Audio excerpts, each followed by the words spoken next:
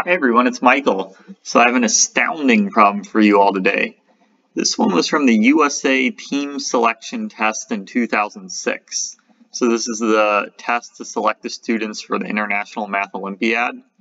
And it was the last problem on the exam, so supposedly the hardest, although I feel like the problems today are probably harder. But if you'd like to try to solve it, feel free to pause the video. Alright, so I'm going to go over the solution. So we have a triangle ABC, and we construct two isosceles triangles outside of ABC. So AP is equal to AB, AQ is equal to AC, and not only that, the vertex angle of those two isosceles triangles are equal. So angle BAP is equal to angle CAQ. Segments BQ and CP meet at point R. And we let O be the circumcenter of triangle BCR. And we want to prove that AO is perpendicular to PQ. Alright, so first I'm going to start out by noting a couple things that I saw fairly quickly before I got to the real meat of the problem. Okay, so we have two isosceles triangles APB and CAQ from the information given. And since they have the same vertex angle, they have to be similar isosceles triangles. Because if the vertex angle is similar, then all three angles in those two triangles have to be similar. Okay, so triangles PAB and CAQ are similar isosceles triangles. And if you know about spiral similarities, you would see that there's a spiral similarity taking triangle PAB to triangle CAQ. And from the properties of spiral similarities, that means that APBR has to be cyclic.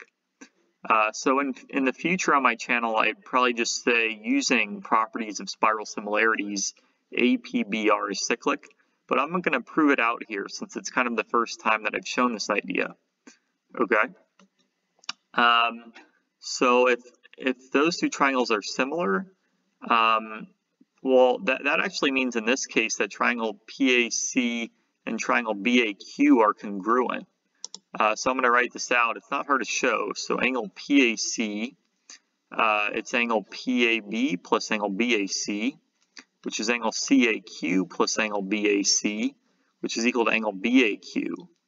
So if you look at triangles PAC and BAQ, they have one angle equal, and the two sides surrounding it are also equal, because from the given information, AP is equal to AB, and AQ is equal to AC, so that means they have to be congruent triangles PAC and BAQ, and since they both share point A, that means there has to be a rotation about A that takes triangle PAC to BAQ. Okay. So what this means is that if we take the three sides in triangle PAC, they have to make the same angles with the sides of triangle BAQ. So in particular, if you look at the sides PC and BQ of these two triangles, the angle between them, so that's angle PRB, it has to equal the angle between any other two pairs of sides. So it has to equal the angle between PA and AB. So I'm going to write this out. So we have angle PRB. That's the angle between the sides PC and BQ of these two triangles. But a rotation takes one to the other. So that has to be the same as the angle between AP and AB, because those are also corresponding sides of those two triangles. And that's just angle PAB. So we have angle PRB is equal to angle PAB. And so that means PARB is cyclic. Okay. So like I mentioned, when I was solving this problem, I kind of just recognized this from properties of spiral similarities. But if you haven't seen that before, that's the proof of it. So PARB is cyclic, and then we can use exactly the same logic to show that QARC is cyclic. All right. So we have a lot of circles here. Sorry, I jumped ahead a little bit. All right. So ultimately, we want to show that AO is perpendicular to PQ. And I'm going to use a very convenient theorem on when you can show that two things are perpendicular. So if we can show PO squared minus QO squared is PA squared minus QA squared, that would prove this. So I'd mentioned that theorem pretty briefly in video number 30 on my channel. And one of the last problems I covered on my channel, so not the very last one, but the one before, there was another poster on the forum that used this theorem. So it comes in handy a lot. As long as you can show that PO squared minus QO squared is PA squared minus QA squared, that proves the claim. Okay, so now I'm going to write out a little calculation here. So PO squared minus QO squared, we can rewrite that as PO squared minus R squared minus QO squared minus R squared, where R is the radius of this circle through BR and C. And PO squared minus R squared, that's the power of P with respect to the circle through BR and C. And this expression is the power of Q with respect to that same circle. Okay, so this is something I've kind of seen before, that PO squared minus QO squared is actually the difference of the powers of P and Q with respect to that circle, but that's the proof of it. Okay, all right, so the power of P with respect to the circle through BR and C, well, that's also PR times PC. All right, so I'm going to write that out. So this power, it's equal to PR times PC. And this other power is equal to QR times QB. All right, so we're making some progress here. Okay. So note that PR times PC, not only is it the power of P with respect to this circle through BR and C, it's also the power of P with respect to this other circle through QA, R, and C. So my idea here was, since we know this is also the power of P with respect to this other circle, we can extend PA to meet the other circle at a point D, and then I'm going to do the same thing on the other side. And then PR times PC, that's also equal to PA times PD, because those are both the power of P with respect to that circle. And we can do the same thing with QR times QB, so that's equal to QA times QE. All right. Okay, so this is equal to PA times PD minus QA times QE.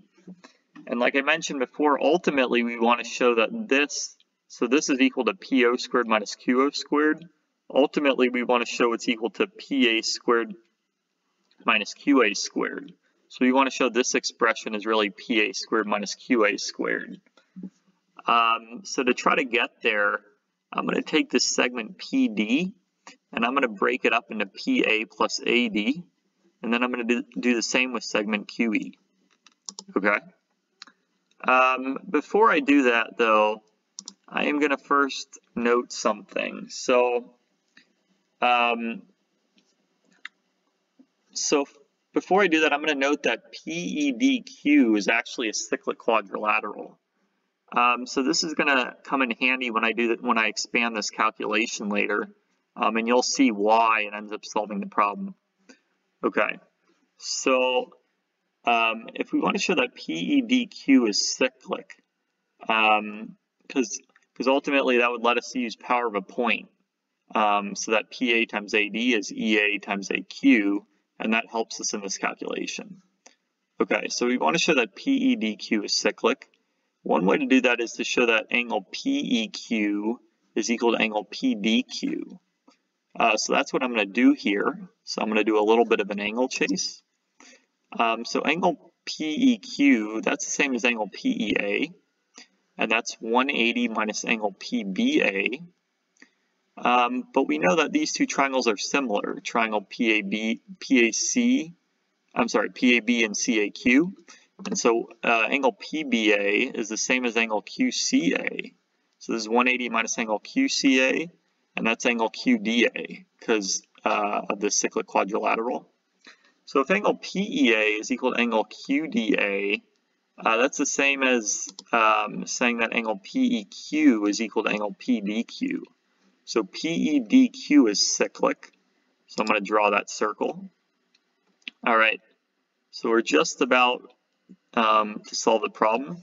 So I'm going to continue with the calculation that I mentioned before. So PA times PD, we can break up PD into PA plus AD.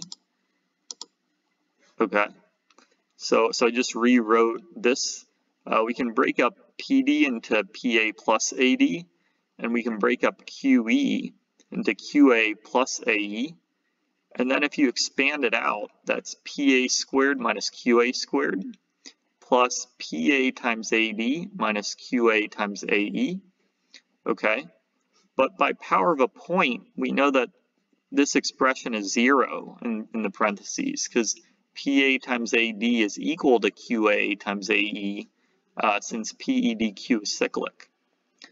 So that goes away and we're just left with PA squared minus QA squared. So we have that PO squared minus QO squared is equal to PA squared minus QA squared. And so from that lemma that I mentioned, that solves the problem. That means that AO is perpendicular to PQ. So this theorem, it's not too hard to prove. I mentioned it at the end of my video 30, so I'd recommend checking that out if you don't know this. But all you really have to do is drop perpendiculars from A and O to the segment PQ, and then use the Pythagorean theorem a couple times, and it easily shows that AO is perpendicular to PQ. So this problem was a little bit tricky. I don't know if it would be number 6, because it was the last problem on the exam. I'm not sure if it would be that today, but in 2006 it was considered the hardest problem on the USA team selection test. So if you like this video, give it a thumbs up. And if you'd like to see more like this, feel free to subscribe to my channel. Thanks everyone.